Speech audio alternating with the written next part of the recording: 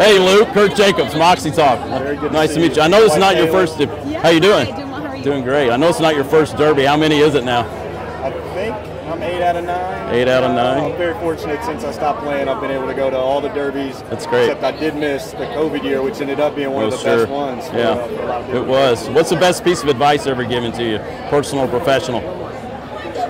So we're not talking racing? Yeah, I was going to say box or exactas, but... Well, that could work. No, best piece of advice I've ever got. Just more of like a why not me. You know, you got to see some opportunities. You got to jump on that bus when it comes up.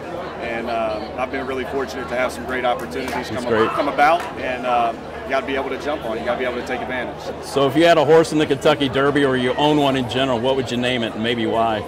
Well, I know Coach P had a horse named 3 Point Luke that was about as slow as I was, so I might not do well with it being named after me. But it'd be something with my wife or our daughter Hollis. All right, that'd be where I would go. All right. Well, I appreciate it. You guys look great. Have a great Derby. Thanks so much. Good to meet you. You too. You too.